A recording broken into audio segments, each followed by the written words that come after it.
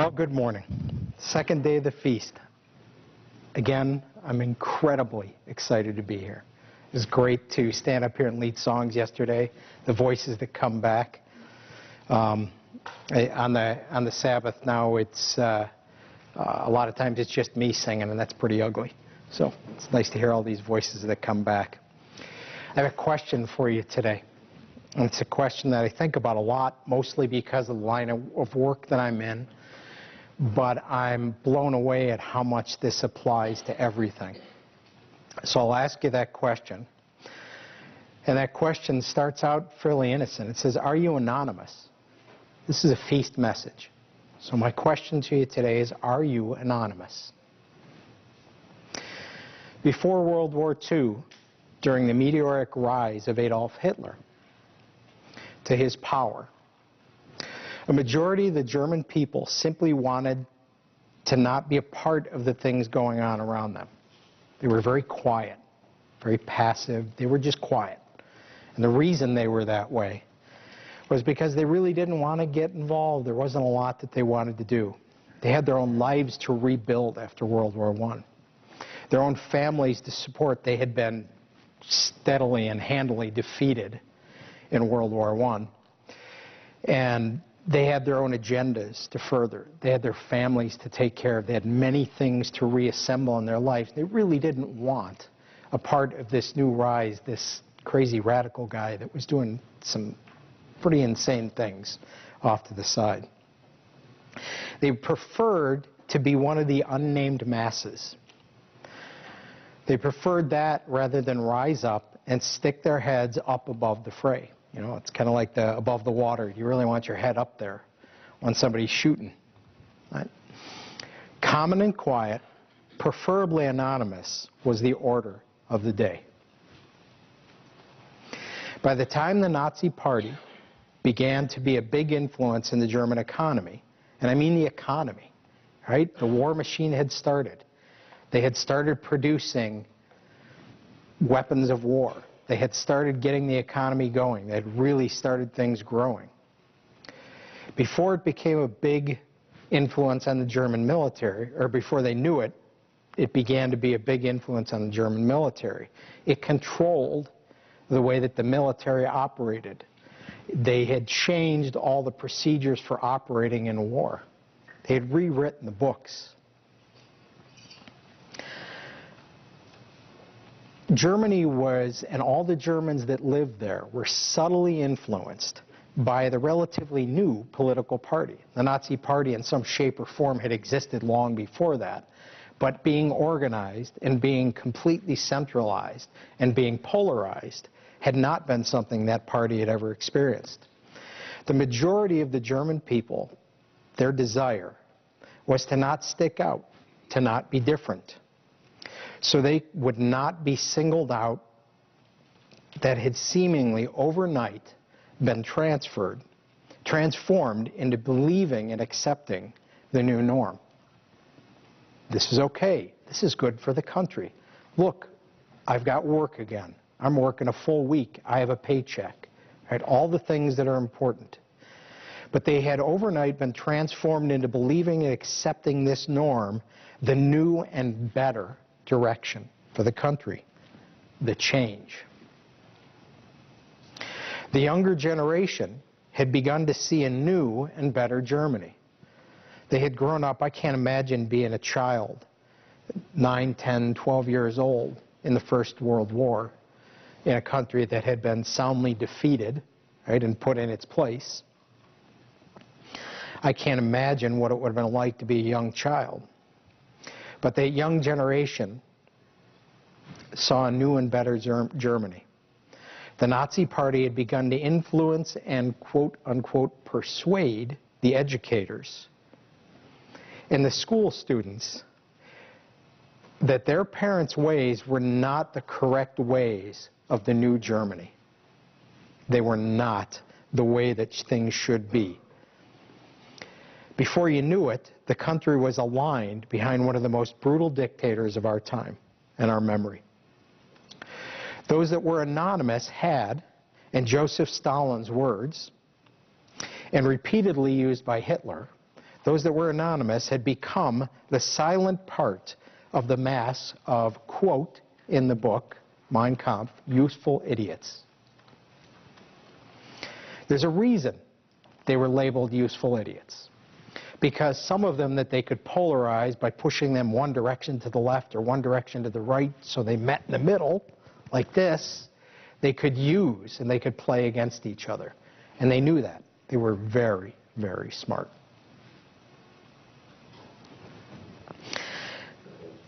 Those were useful idiots because they didn't understand what they were doing, but boy, they gave them purpose and they gave emotional response and they gave them opinions that they felt mattered.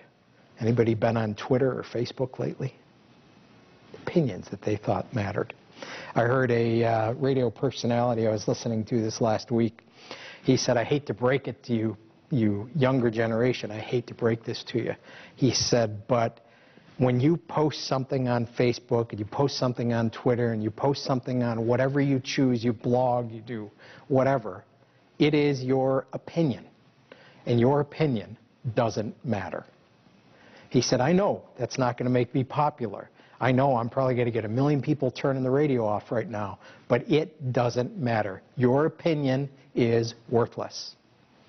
And I thought that was kind of a stark statement to make, but I thought about it and I started reading these blogs that I go to technical blogs every day, and I read them because there's specific articles about new technology. Sometimes I read about diabetes. I've had that all my life. And I was reading a blog about there's a researcher at Harvard working with the British government has come up with a way to rapidly grow islet cells, rapidly, like millions of them in a very, very short period of time, which has been very difficult in the past. It looks like a cure because they can inject it and 3 to 6 months later it's still producing insulin and responding the way that the body should for type 1 diabetics, right? Very promising, right? But then I read the opinions at the end of it. And someone says, what about for type 2 diabetics? And the next response is, what part of this article didn't you read, dumb fill in the blanks, right? And then it just goes downhill from there. It spirals. The next 6, 7 comments are all angry, boom, boom, opposition, right? Useful idiots. And I don't mean that disrespectfully, right? But people are being played. They're being put in a position. They're being polarized. Doesn't matter whether you're black, white, Hispanic, Asian. I don't care. You're being polarized. You're being pushed into a corner so you come out swinging. A very small percentage of the German people decided that this was not the true Germany. This was not the true German way of life. And they defected to other countries. Read about it. There were a lot that came to the U.S. because they didn't want to live under this. They didn't think this was right.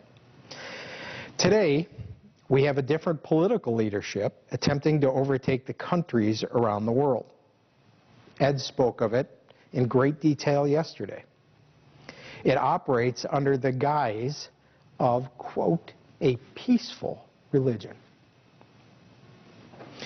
It is protected by political leaders. Foundational laws are being rewritten. Constitutional laws are being rewritten to incorporate tolerance for the agenda and their political ways of governing. And there again is a huge group of silent, quote, useful idiots, close quote, sitting on the sidelines saying it'll be okay. Tolerance is a good thing. We need more tolerance. And yet they've perverted the meaning of the word tolerance.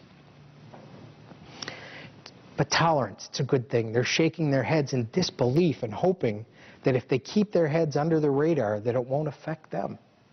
If I'm just tolerant, nobody will bother me. I'll be quiet, I'll sit over here in my house, nobody will bother me. But it is bothering everyone. It is a problem for all of us. Right? I'm not here for any purpose for a political speech, but it is interesting to see over time the way that we repeat as human beings what we have done over and over again.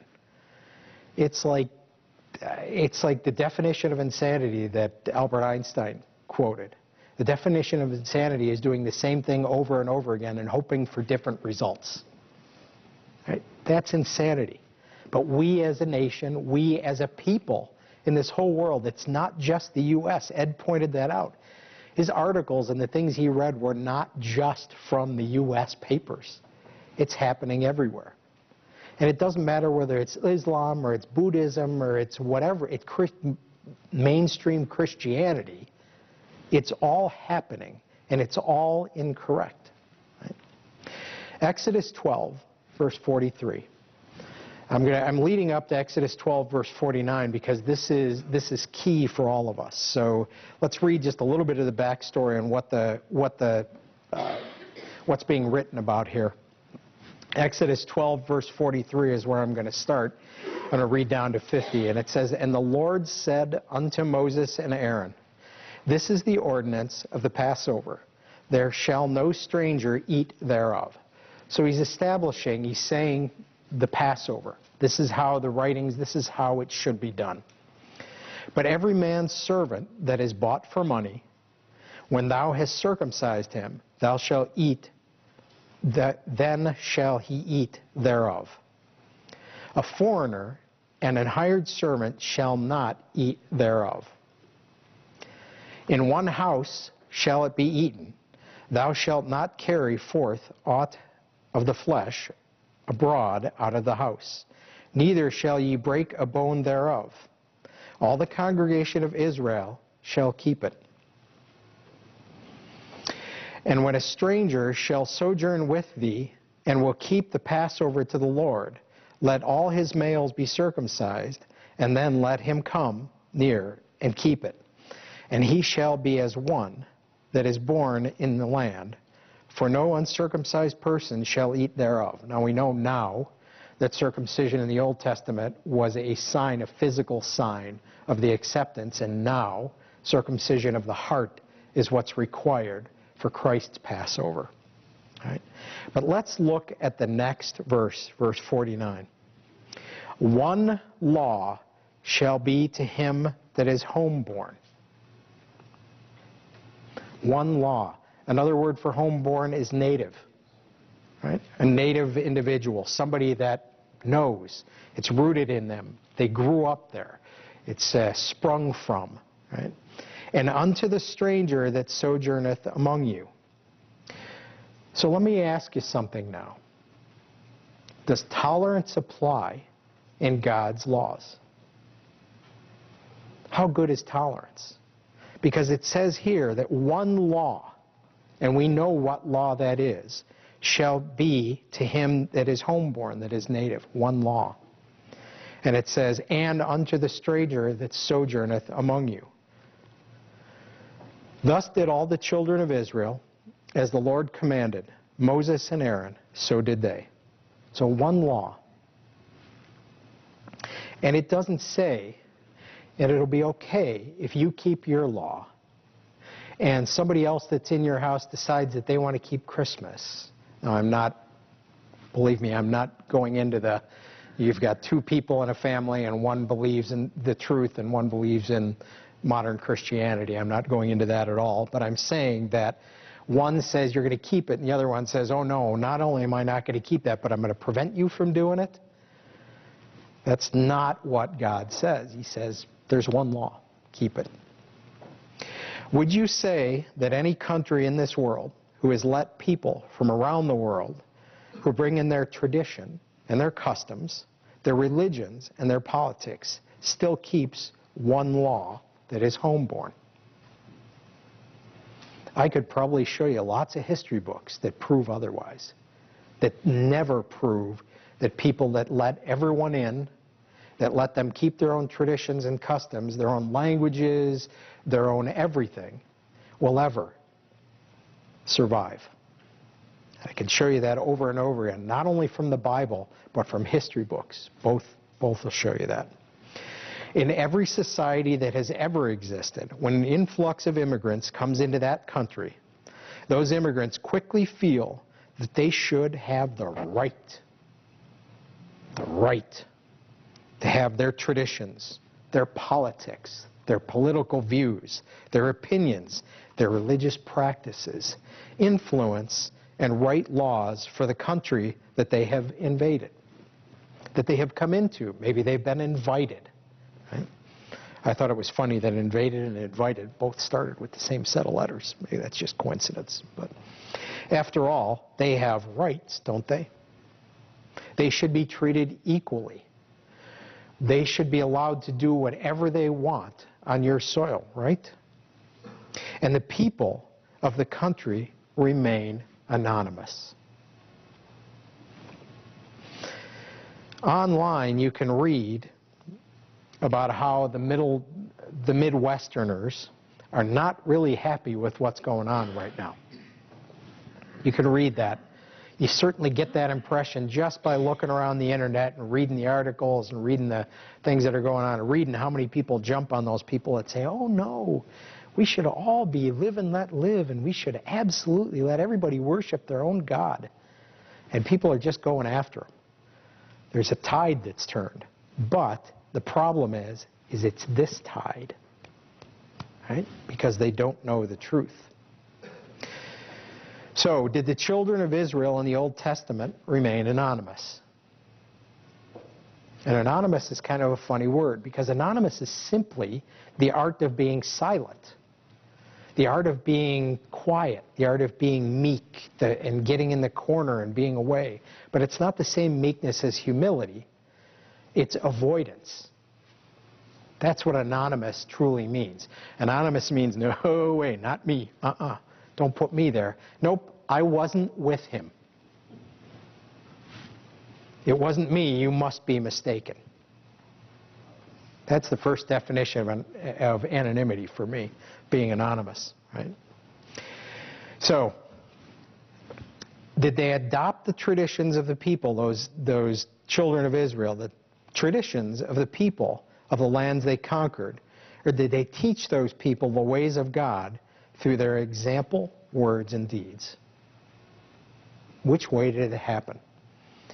Right? I can't believe that they came out of Egypt, and within what appears to be a few days, they were already back to making idols. Moses goes up on the mountain, and they are making golden idols. That didn't take long at all. So they adopted. This is what the Bible says about either the people who either have the world and its ills enter into them, or have to come out of its life.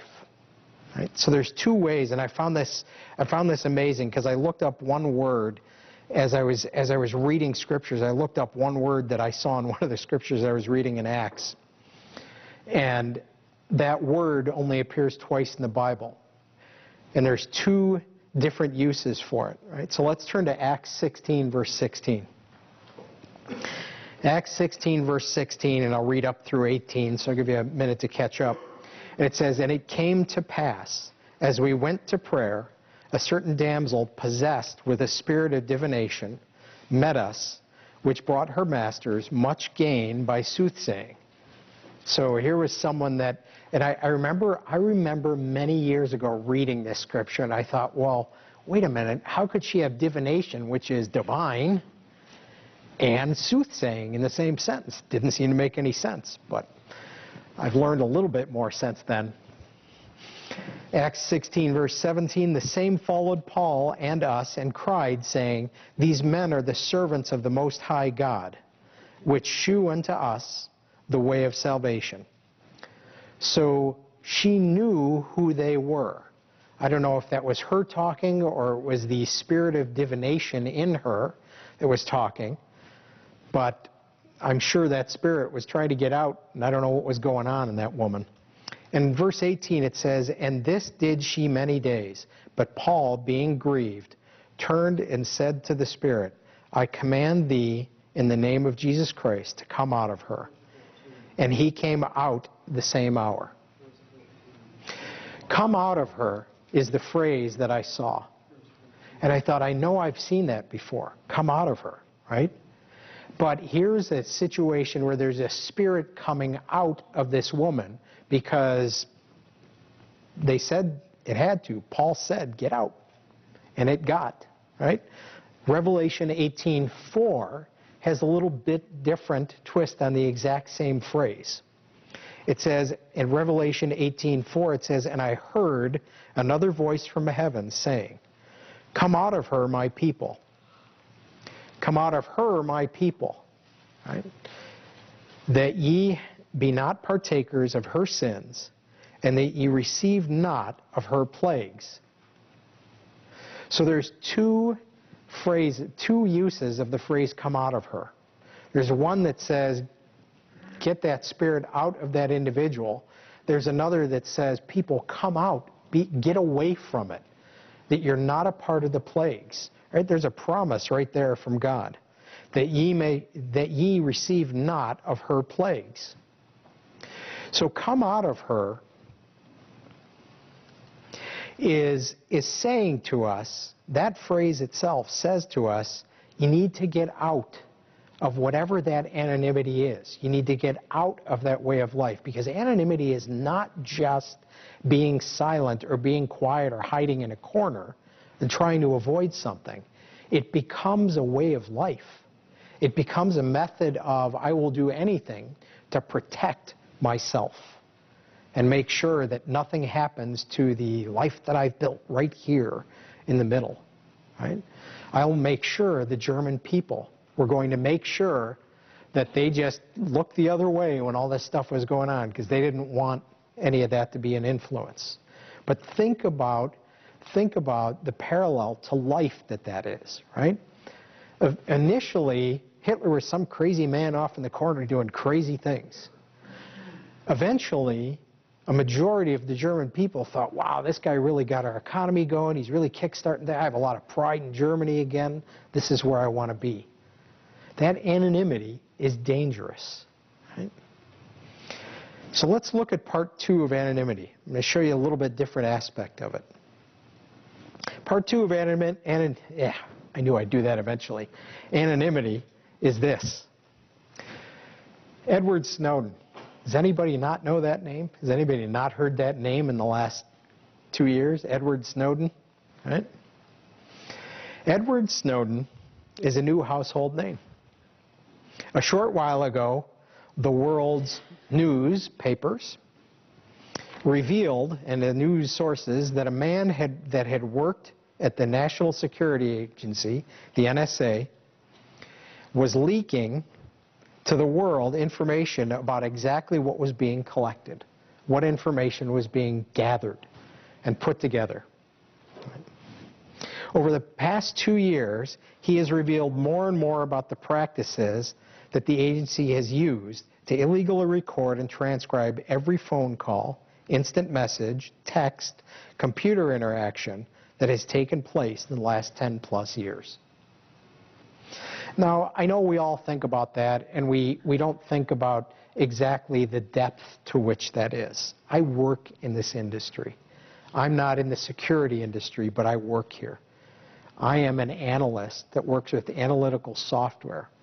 A correlation analyst is the official way that they look at it. And I'll tell you why that's important in just a second. The NSA has come out and they've said, don't worry about it. We're not really listening into your calls. They're just tracking the metadata. Let me make that clear to you. You know what metadata is? Yeah, I'm sure you don't. But metadata is the information that describes all the things about the data. Things like who you call, who calls you, when you call them, how many times you call them, how long the call is. So they don't really record the conversation. It's just about who you called and everything about that call. Oh yeah, and by the way, they came out and they said, we're recording the words, but the computer only highlights key words, things like kill, shoot, Bible, fertilizer, IRS. Those are some of the key words that they're going to track. So those are some of the things that, you know, we're just looking at that as we want to prevent terrorist attacks, right? So they deem these potentially dangerous and they flag them for further review. Now then they have a second level of computer that looks at that and looks through all that information, right? But don't worry, they're not listening. They're not listening to your conversation. Besides, it's helped them stop many, countless terror attacks on our soil. So it's really okay. Just be anonymous. Just be quiet. It'll be okay. Just relax.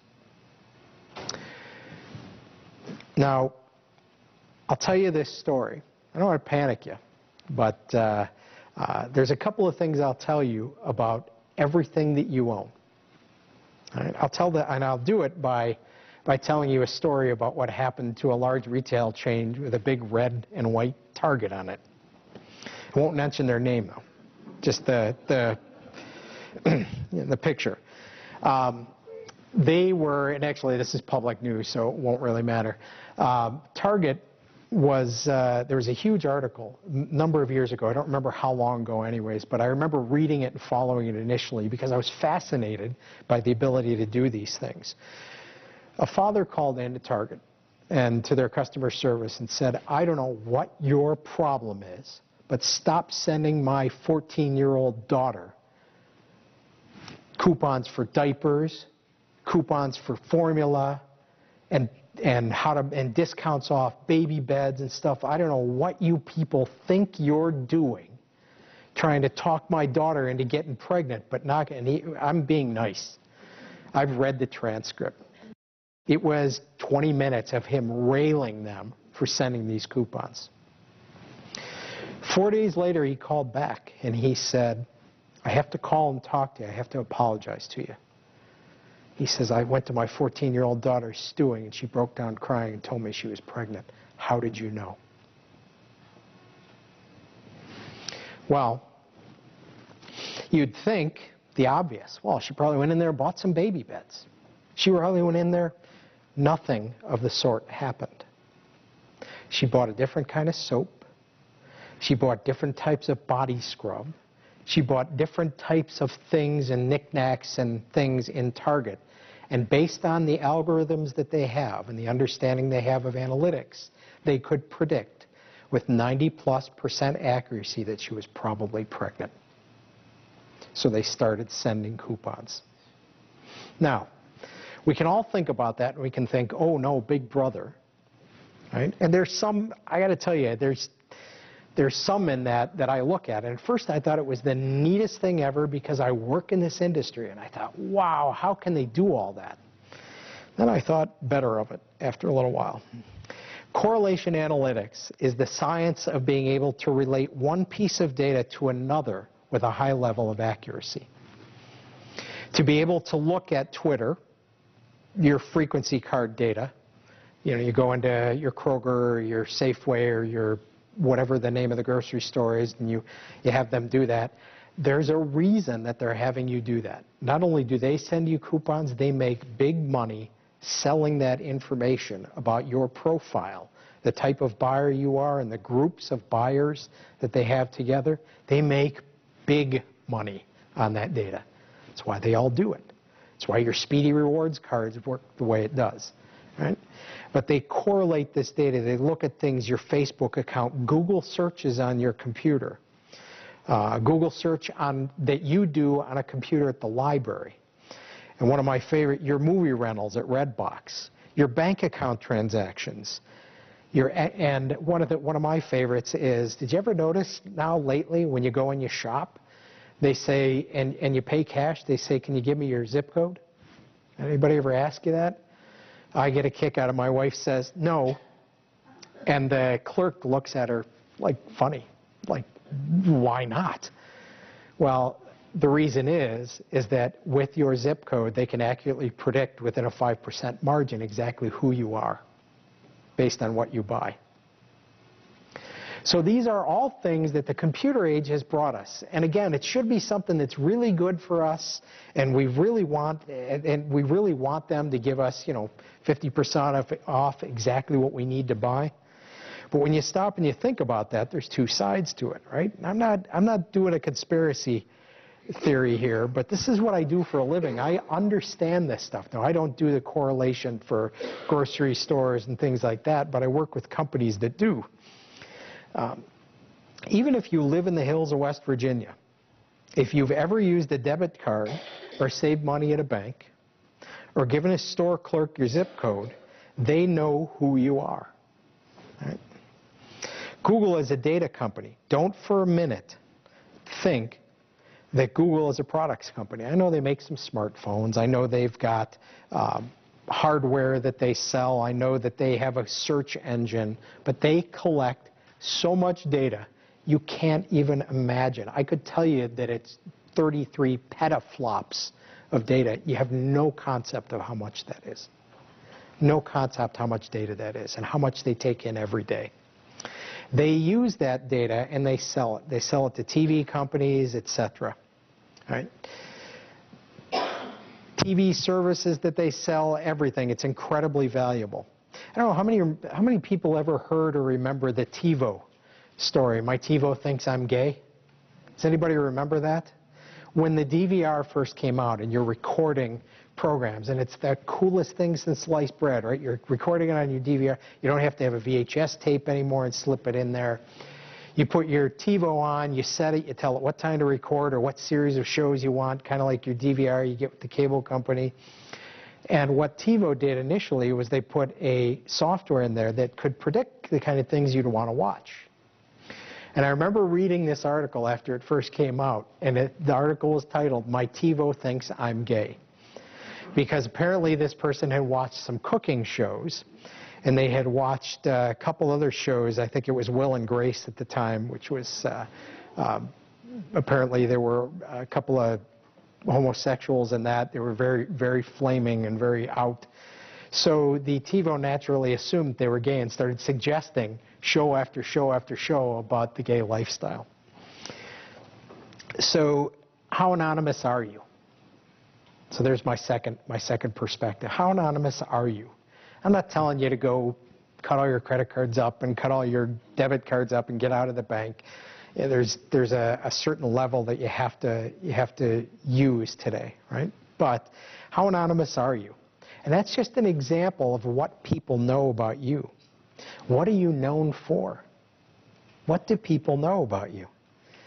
What would all the information about your life that they have tell about the story of your life?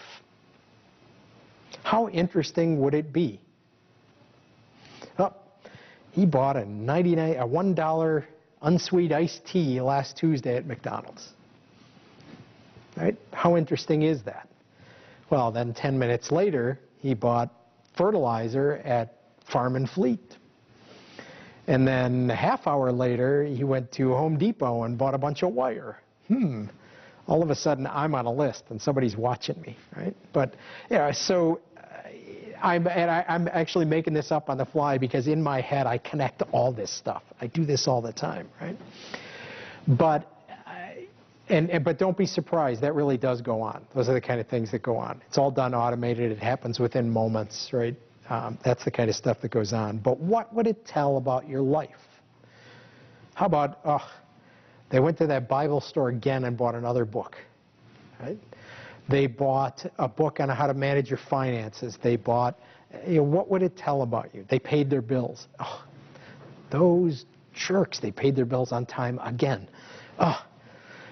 Sorry, those are the kind, but what story do you want that to tell about you? So as much as you'd like to be anonymous, as much as the German people wanted to be anonymous, not only did everything around them influence them to change who they were and how they worked, but in our day and age, it's not just about the things that are around us, right? Satan has done an incredible job because 70 years ago, 80 years ago, all the Germans had was radio and word of mouth.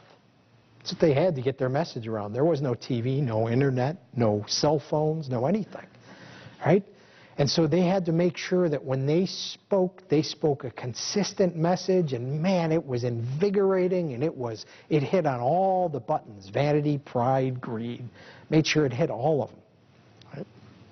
Nowadays, there's information everywhere and not an ounce of knowledge. There are more opinions on the internet today than there are, actually today I read a statistic, it was about a month ago, that back then, a month ago, there were more opinions on the internet than there was fact by a 4-to-1 margin. So what does that say about what the internet has provided us? All right, so I'm going to set up a little bit of an exercise here, and I'll have you work on this before the end of the service here. I want you to, from this side of the room, I want you to, you can say it out loud or you can think it in your head, I want you to go left, right, left, right, left, right, left, right, as you work your way across each row. And just remember whether you're left or right.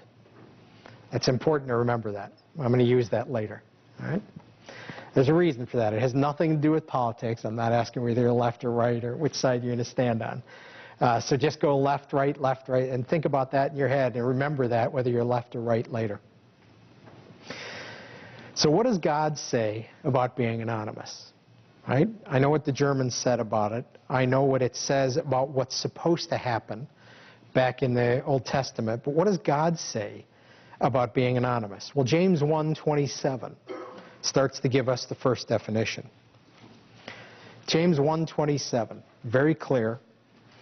It says, pure religion and undefiled before God and the Father is this, to visit the fatherless and widows in their affliction, and to keep himself unspotted from the world.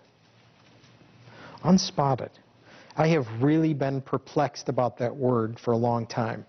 Does this mean that we need to be quiet, keep in our houses, separate ourselves physically and mentally from all that is around us in the world? What does it mean to be unspotted from the world?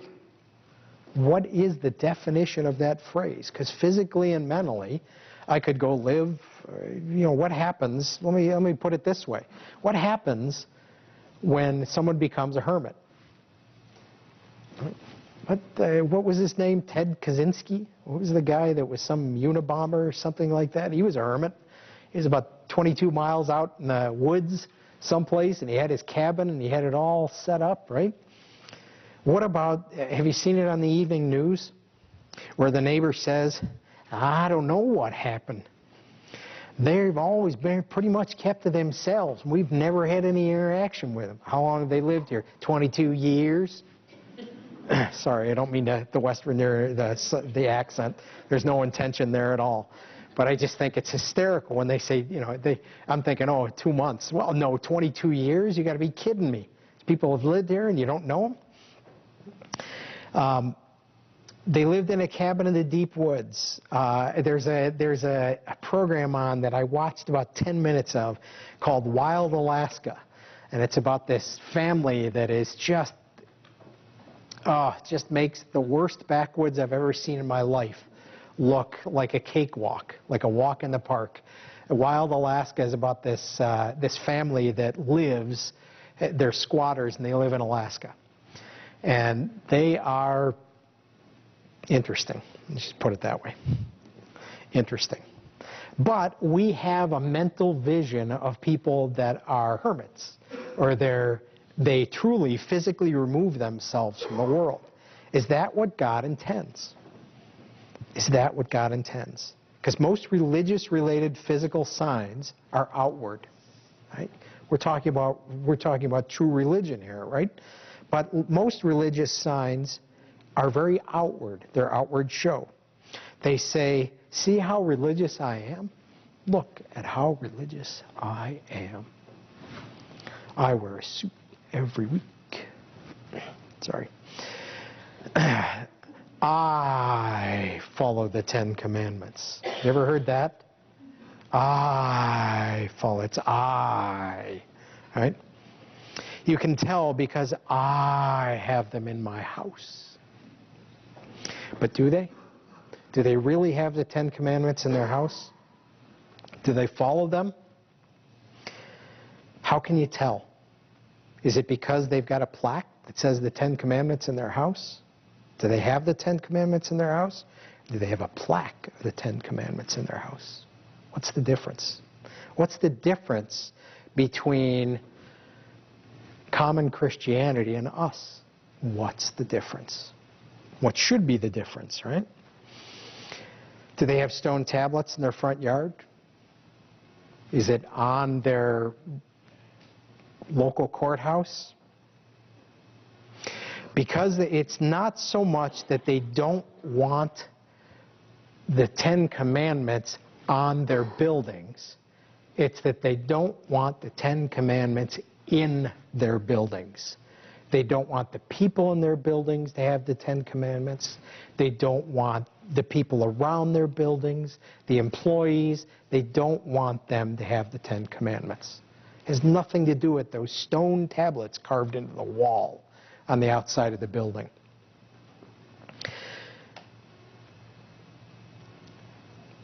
Does it make them religious because there's Bible verses posted throughout their house? Because there's a cross hanging from their rearview mirror? Or maybe that bobble-headed Mary, right, on the dashboard, right? What is it? I don't care if it rains or freezes as long as I got my plastic Jesus stuck there in the dashboard of my car. I remember that song. A bumper sticker that says, I follow Christ, or my boss is a Jewish carpenter. I don't know about you, but what those say to me is, I got to make sure I never get stuck in an elevator with these people. Right? Those are outward signs.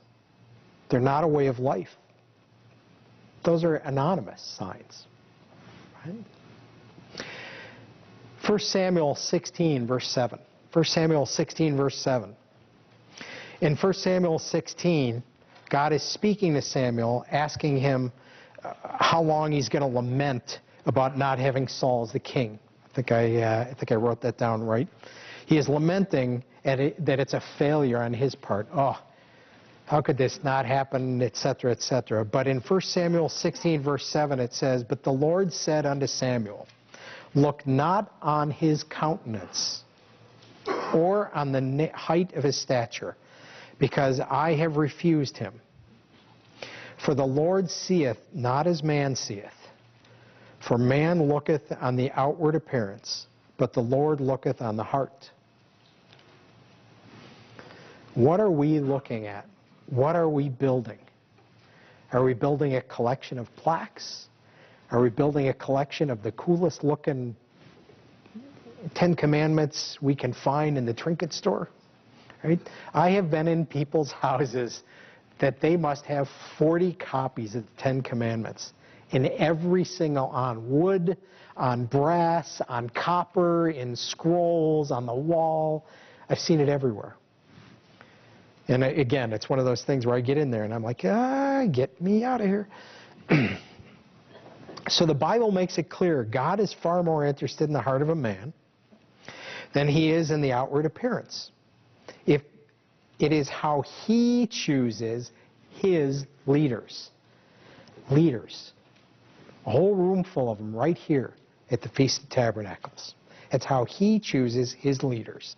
How he recognizes those that are dedicated to him, that have made changes in their life, that are overcoming for him, to do the right things. Jeremiah 10, verse 2.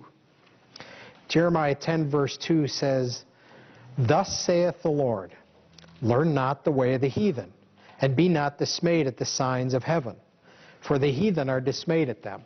I often quote this to my friend in Cleveland, who I talk about a lot, who absolutely tells me that all that old stuff is just so done away with. Those are the handwriting ordinances. You got to get rid of them. It's okay to put a tree in your house. I start reading the next verse, and he goes, Hey, I got to go. Somebody just came into the store. Right? Every time he does this with me. So, let me ask you a question. Did you guys go out and see the blood moon? Did you see that full moon? I got to tell you, it was amazing. It was very cool. But it was not significant. It was just something incredible about God's country. Let me tell you about God's country. I'll go off in a little bit of a different tangent here for a moment. Tell you about God's country. I just drove my daughter from Cincinnati out to Bend, Oregon. We got in the car. We drove for 35 hours in 3 days. Right. First day we made it to Denver, Colorado. And we left, and it was, Indiana, Illinois, and man, it was boring. We got to Iowa, And it started to get a little more interesting because there were a little bit of the foothills from some of the mountains there. And then we got into Kansas. We had to drive all the way across Kansas. Now, Kansas is 457 miles of barely rolling fields of wheat. And it's really cool for about the first 30 miles. And then every mile takes 4.5 minutes from that point forward. But we did have interesting things happen, right? We talk about pestilence. Maybe you don't know about this. They're having a real problem with grasshoppers out in Kansas in all the fields and what's going on. They're ravenous. And I was reading about it because I couldn't figure out what it was. We were driving. It had just gotten dusk, and we were driving, and we were being pummeled like rain with something. And we got out of the car about an hour later, and it was awful. Oh, it was awful. There was stuff squished on every square inch of that car. Windshield, everything else. We were stopping to scrub the windshield off. And it turns out that there's supposed to be about 3 grasshoppers per square yard, right, in the fields out there. And that's what the normal population is. But because there hasn't been enough rain, and it wasn't cold enough the last couple of years, that population has grown to 15 per square yard. A 5-fold increase. That is amazing. And let me tell you, when you're driving through them, it is not pretty. Right? We had no idea what these were, but they were even big marks on the windshield. Not tiny marks, big ones. And they were long, some of them long marks. No, I won't, you can ask me later for the details. So, but we drove across the country, and then I got into a little bit of Utah. That was in the dark. We got into Idaho, and we stayed in Twin Falls. We stayed in Twin Falls, and I drove over this bridge, and I looked at the GPS, and I'm like, oh, we're going over a river. We're going over the Snake River. How cool. Well, we got down there, and we stayed in the hotel. We got up the next morning and drove back over. There was a 200-foot gorge in the middle of nothing but flatlands in the desert. And believe it or not, at 4,200 feet in the air, there's desert. 4,200-foot plains. Some of the most, if you ever get the chance to drive across the country, do it. What it is amazing is, as annoying as Kansas was, God created it in one day. 457 miles of beautiful rolling plains that are fertile soil. Absolutely astounding. Beautiful, incredible mountains in the desert that are black with iron ore. Red streaks in them, absolutely stunning, with sand running down between them. Just stuff you can't paint. It reminds me of the Etch-a-Sketch you used to turn around, right, and trying to make things happen. Amazing. So, are these significant signs? Right? Are those grasshoppers, are the blood moons significant? A heavenly sign that has Benny Hinn, oh man, he is bursting with prophecy over this. Man, he is going to make $50 million this year. Talking about his prophecy about that, blood moons. Man, hogwash. So let's look at the other extreme. Isaiah 58, verse 1. Because this has always been something that people have come back at me with, right? They've said, well, it says in Isaiah 51, cry aloud, spare not, lift up thy voice like a trumpet, and show my people their transgression, and the house of Jacob their sins. Right? Doesn't this say that I should be warning the people? How can we be quiet and have a voice like a trumpet? Well, there's another question about your anonymity. So how can you be quiet and have a voice like a trumpet? If you're anonymous, you're quiet. You're keeping your head below the water, right? You're keeping out of the middle of things.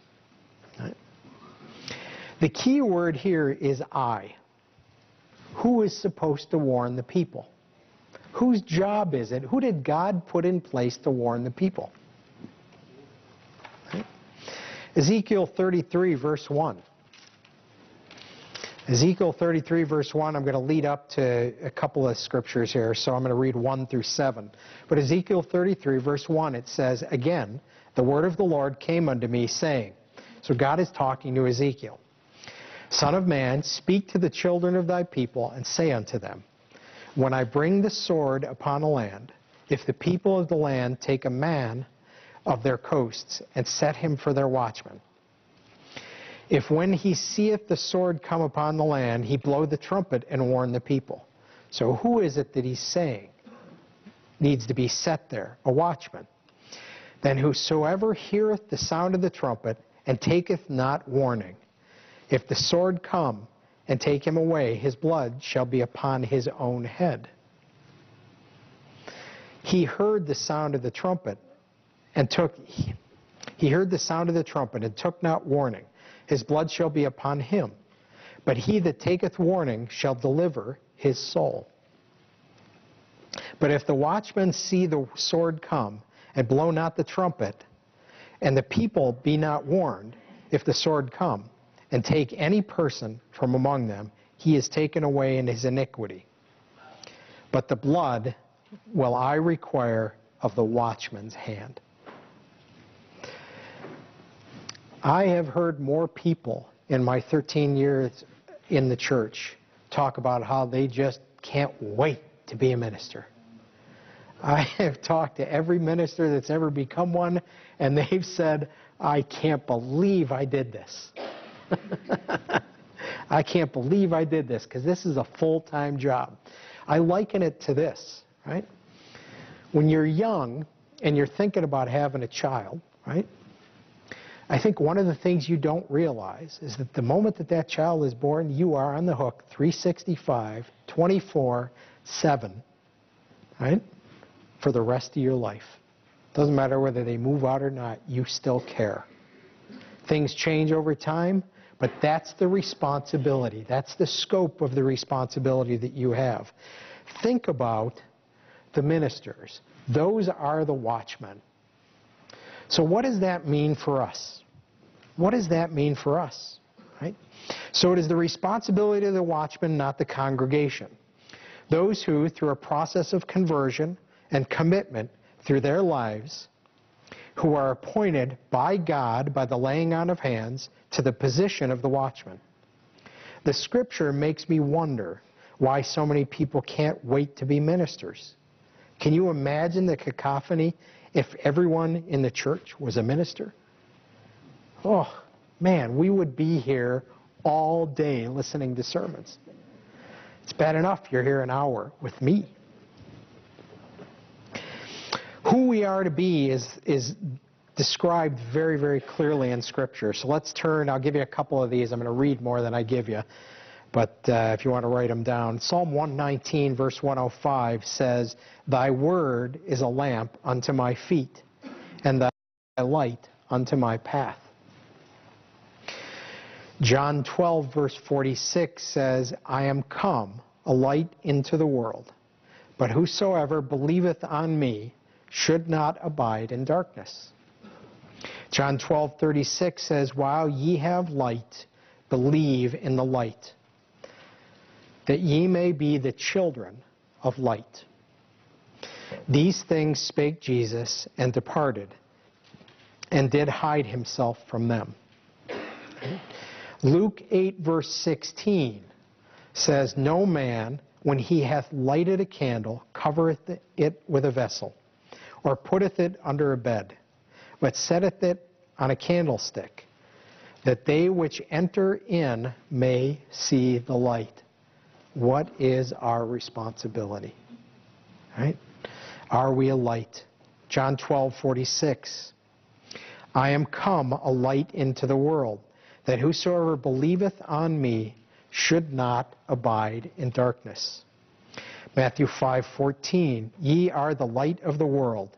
A city that is set on a hill cannot be hid. So you are at the Feast of Tabernacles. It is not just a physical act. You didn't just save a little money so you could be here, so you could drive a long way and get here. You didn't reserve a hotel room. You didn't just do the physical acts. It's not just a mental act. It's not just the physical act. It is a spiritual act of being here.